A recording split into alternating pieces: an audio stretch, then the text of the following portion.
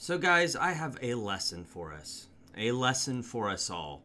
Not just myself, not just all of you, but the media in general as a whole in its absolute failure to do basic research on this case.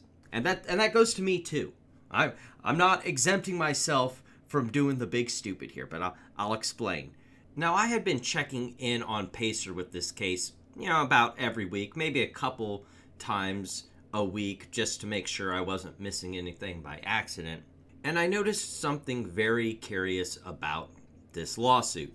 Usually, rather quickly, the lawyers on the plaintiff side get around to, serving the defendants. That basic first step to begin this lawsuit. Well, after, filing. It's the second thing you do. You have to give notice to the other party so that they can respond to your lawsuit. A court's not just going to say, yeah, it sounds like a great story. We're going to go and punish someone else without hearing their side of the argument. Well, everything was filed on the 13th of last month.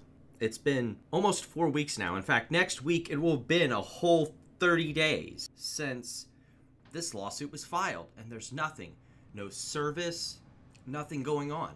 I'm starting to wonder what's going on here. Like, it's normal for pro se litigants to struggle with service, but these are supposedly real lawyers in the state of New York. In fact, who are these lawyers? What's going on here? I had to know, so I started looking.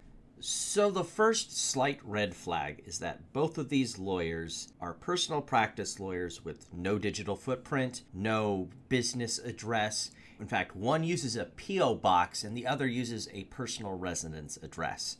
They have no offices, they have nothing, no staff. And you're going to tell me that these are legitimate corporate lawyers or securities lawyers without a staff, legal or otherwise, other people in the practice to help them deal with the caseload? Okay, I mean, sure, I guess that is possible, but it does not sound particularly practical to me. And then I realized I have Pacer, and everything just started falling into place and falling apart for plaintiffs as to the legitimacy of their lawsuit. So I took the two corporate cases from Miriam Tabor's Law 360, and what did I find?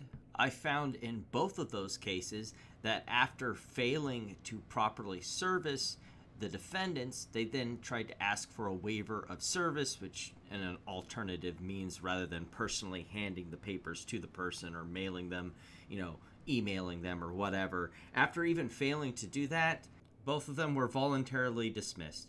And in the case of both of them, hey, look, it's our friend David Lopez. Now, come on. They've done 3 cases together in the past 3 years, 2 of them in 2020, and both the ones in 2020 that I've researched so far ended in voluntary dismissal.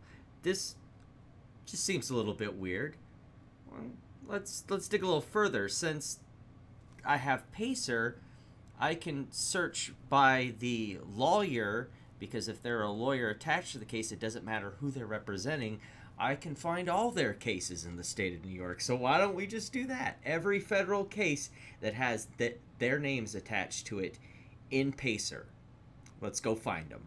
First up is Deborah Tabor, and she has at least 2 pages of this on Pacer. All of them with many of the same plaintiffs making around the same charges against a various slew of different companies and businesses, whether it be Rubenstein or Donahue or whoever, and almost always it's a pair of her and our good friend David Lopez. You're starting to get a picture here. It's starting to come into clear view what this AMC Antara lawsuit really is. David Lopez has 10 pages of the same crap. Now, given there's some actual real lawsuits in there, some of them that are still pending, but the vast majority of them have the same plaintiffs, Donahue and Rubenstein, and include Miss Tabor. I can't even believe that I didn't think to do this sort of research at the beginning. It was so simple. It was so right there in your face if you bothered to look. But in all fairness, neither did Bloomberg. No one else did this. No one else checked this. The only reason it ever came up to be in front of the community at large, the investment community at large, is because I had a little brain worm in the back of my head that said, they're really taking a long time to come around and serve the defendants. What the heck's going on here, guys? Otherwise, no one would ever know. No one would ever know. So, in short, in conclusion of this pretty short video, this lawsuit can be safely filed away in the bullshit folder, the round file, the trash, the garbage bin, because it's just a fishing game. It's a frivolous lawsuit meant to try and scare. Well, I don't even know if it's even designed to do that, because half the time they don't even properly serve the defendants.